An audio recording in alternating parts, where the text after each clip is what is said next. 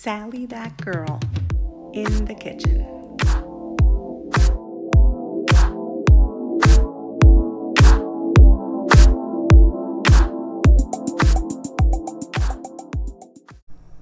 Hi everyone, and welcome to another episode of Sally that girl in the kitchen. In today's episode, I'm going to teach you how to make Israeli style hummus borrecas. Hummus borrecas, how delicious does that sound? Well, why do I call these Israeli style? Because for this borreca, I'm going to be using puff pastry, which is the type of pastry that they tend to use when making an Israeli style borreca, as opposed to the handmade pastry that I use when I'm making my Sephardic Turkish borreca, which of course, this would also be delicious with that dough too. So you can use either one. But for today, I'm going to teach you how to make it with flaky puff pastry because it's super easy. We're going to make the hummus ourselves. We are going to add delicious flavors to it, and then we're going to stuff that yummy puff pastry with this delicious hummus filling, and the combination of the flakiness of the puff pastry and the creaminess and spices of the hummus is going to be incredible, and you're going to love it. So let's not wait another second, and let's get started. For today's recipe, you will need 2 cans of chickpeas, also known as garbanzos, a half a cup of tahini paste, a half a cup of extra virgin olive oil, the juice of 1 large lemon, a half a teaspoon of salt, a half a teaspoon of cumin, a half a teaspoon of paprika, 4 cloves of garlic, water as needed, 2 boxes of puffed pastry sheets, 1 large egg, and some sesame seeds. You will also need some measuring spoons, a couple of wet measuring cups, 2 baking sheets, 2 cooling racks, a colander, a bowl and a spoon, a blender, a lemon squeezer, a cutting board and a knife, a silicone or rubber spatula, some oven mitts, some parchment paper, and another small bowl and a fork and a pastry brush. So now that we have all of our ingredients and tools together, let's get started. So the first thing you're going to want to do is pull your puff pastry out of your freezer and place them onto your counter so that they can thaw. In this case, this brand takes about 40 minutes for the sheets to be ready to work with. So you can pull them out of your freezer. You can actually take them out of the box and just sit them on your counter and allow them to thaw so that they're ready when we're ready. So the next thing you're going to want to do is put your colander into your sink, and then you're going to pour out the contents of both of your cans of garbanzo beans right into your colander. Now, what we're going to want to do is rinse our chickpeas. We don't necessarily just want to drain them from the liquid. We also want to rinse them because rinsing them really removes a lot of the sodium that they were packed in. And this way we can add the amount of salt that we want, and we can control the sodium level in our recipe. So I really like to give them a very, very good rinse. And it is also believed that by rinsing the chickpeas, it'll also make them easier to digest. So why not? So the next thing you're going to want to do is cut your large lemon in half and then just squeeze both halves of that lemon so that you have all of the juice of that large lemon. And then you're going to want to peel your 4 garlic cloves and have them ready. So at this point, it would be a great time to start preheating your oven to 350 degrees to make sure it's nice and warm and ready for when our borrecas are ready to go in. Now, what you're going to want to do is grab your blender, and you're going to take the cover off, and you're going to add all of your chickpeas right into your blender. I'm going to use a spoon to help myself get them in so that they don't go all over my counter. And as you see, I'm using 2 whole cans of chickpeas, so I'm going to have plenty of filling for my beautiful borrecas, and I'm going to have plenty of hummus left over to serve on the sides. So in this video, I'm actually teaching you how to make 2 recipes in one. So that didn't go so bad. Most of them went in. I just missed one. So now that they're all in, we're just going to add the rest of our ingredients. We're going to add our 4 cloves of garlic, and we can add those whole because they're going to break up when we blend. And then I'm going to add that beautiful juice of that large lemon that I squeezed. And now I'm going to add right on top of that my olive oil, extra virgin olive oil for an incredible flavor. And then on top of that, I'm going to add my tahini paste. So this is thick and delicious, and it's going to give our hummus that special, amazing, nutty flavor that we love so much. Making sure to get all of it in. It's nice and thick. And now we're going to add our condiments. So I'm going to be adding some cumin because I really love the flavor that it gives these borrecas. But if you're not a fan, then of course you can omit the cumin. But I really like what it does to these borrecas. So now I'm going to be adding some paprika, which I normally would not add into my hummus. I would just add some on top when I serve it. But being that this hummus is going to go inside my Israeli style borrecas, I want to have that touch of paprika for that smokiness included in the flavor of the hummus. So finally, we're going to add our touch of salt because this way we control the amount of sodium.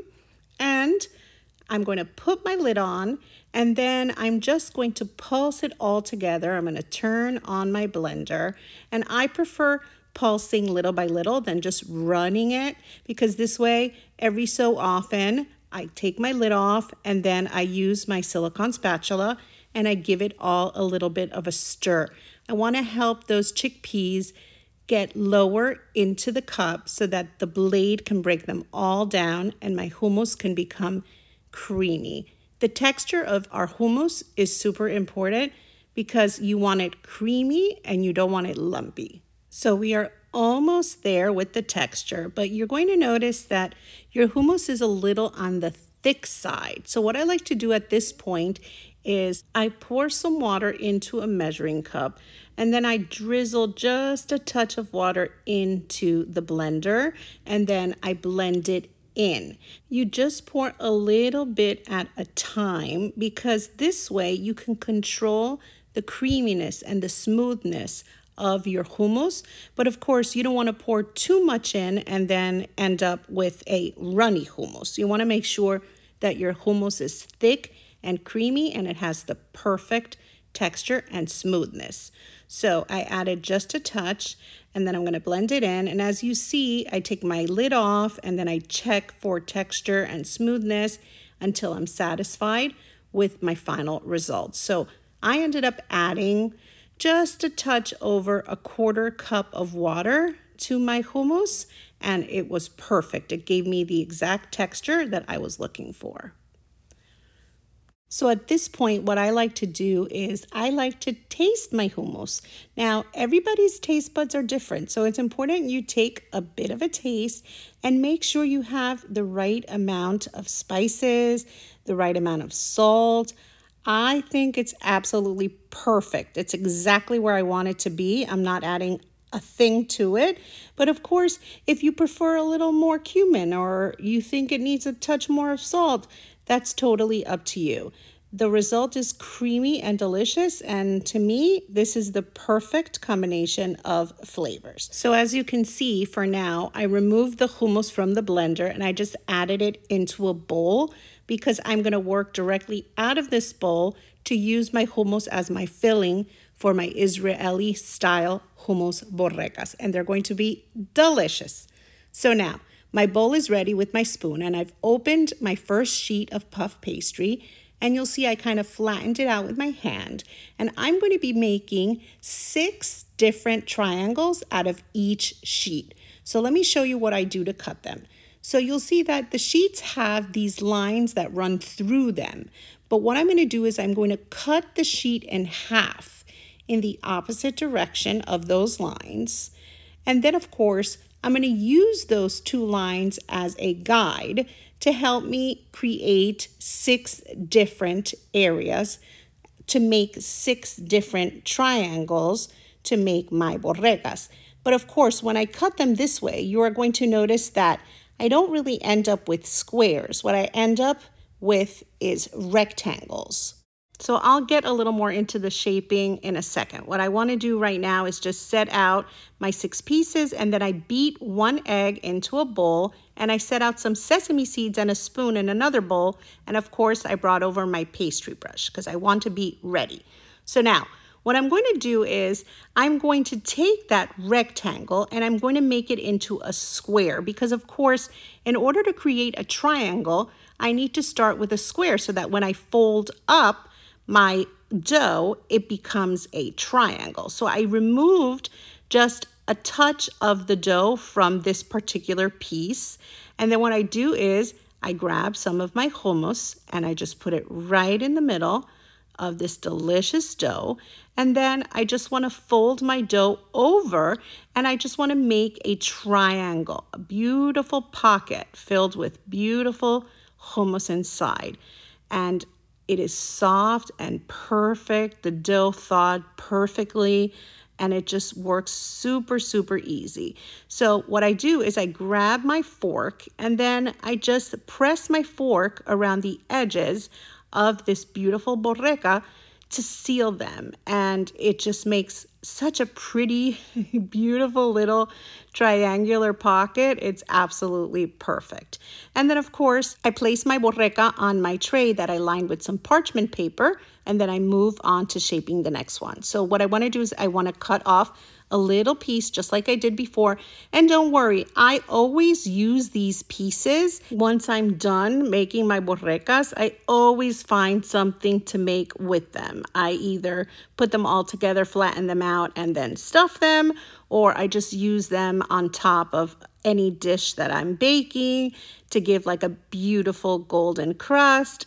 Definitely, they do not go to waste. So what I'm doing is the same process as you saw. I cut off a piece of dough, filled the center with some hummus, then I folded it over to create my triangle, and then what I want to do is bring over my fork and then press down on the edges to kind of seal my borreca. So notice that as I press, sometimes a little bit of the hummus will leak out, but that's totally okay. You just kind of clean that off and keep going. That's totally fine, and it's totally normal. That's going to happen every so often as you are filling your borrecas. That's totally fine. So now you just make sure your borreca is nicely closed, and then you add it onto your tray with the other one. And then we're just going to keep repeating the same process over and over, each time removing just a little strip and then adding our hummus in the center, folding over our dough, and then of course sealing our dough with our fork to create our borreca. Now, as I explained earlier, by cutting our dough this way, we are going to be getting 6 borrecas out of each sheet of puff pastry. So the idea here is to use 2 sheets of puff pastry per tray. So I am getting 12 borrecas onto each of my 2 trays for a total of 24.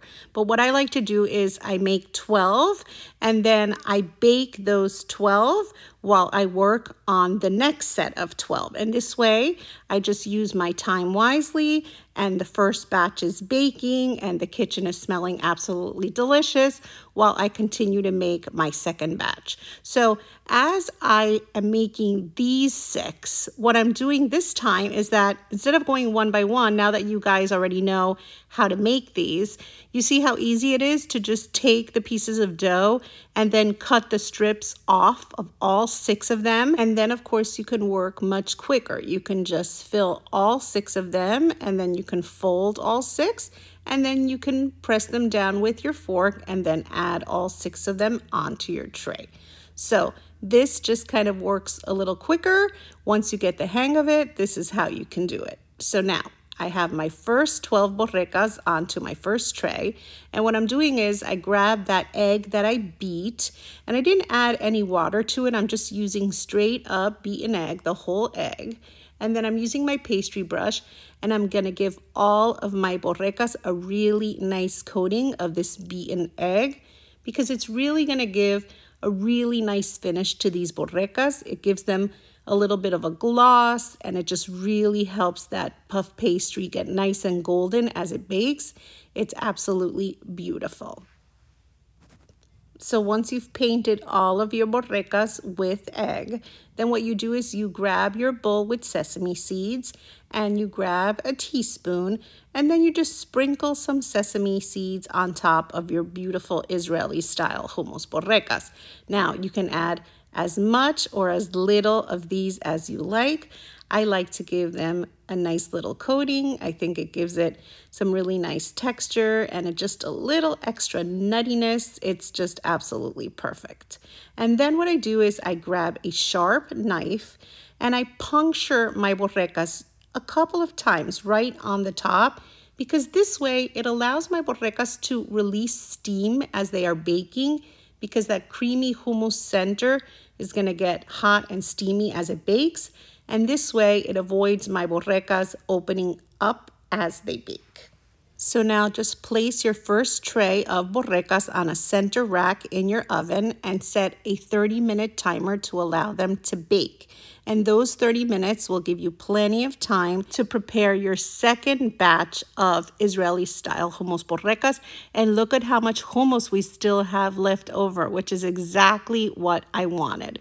So my second 12 are ready, and I'm going to do the same thing I did with my first 12. I'm going to give them all a nice coating of egg wash, and then I'm going to sprinkle them all with some sesame seeds. And finally, I'm going to puncture them with my knife before getting them ready to go into the oven. How pretty do these guys look? They're absolutely adorable. And they're just so tasty, and they're the perfect combination of flavors and of textures, of flakiness and creaminess and nuttiness. They're just perfect. And that extra hummus I serve on a platter, and I drizzle it with some extra virgin olive oil on top and another touch of paprika that I sprinkled on top, and it is ready to be served.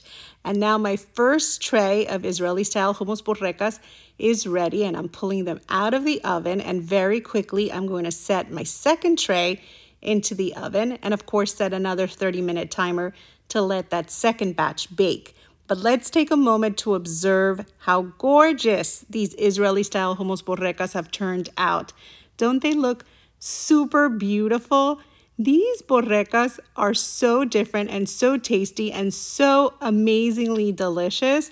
When anyone takes a bite into them, they're going to be wowed. They're going to be really questioning, like, wait, wow, what is this? Oh my God, it's a hummus borreca? How delicious is this? And this is just the perfect little side dish or snack. It is just absolutely divine. And of course, you can serve these as an appetizer and everyone is going to be quite happy. So once you can handle them, remove them from the hot tray and place them onto a cooling rack to allow them to cool just a bit before you bite into them. And then that second batch is beautiful and has been baking away and is now ready to be taken out of the oven. And there they are, also gorgeous and golden and delicious. And the smell is just so divine. These are really, really tasty, and they're just the perfect bite. So now I removed the second batch and placed those also onto a cooling rack to give them all a chance to cool down just a touch before I indulge.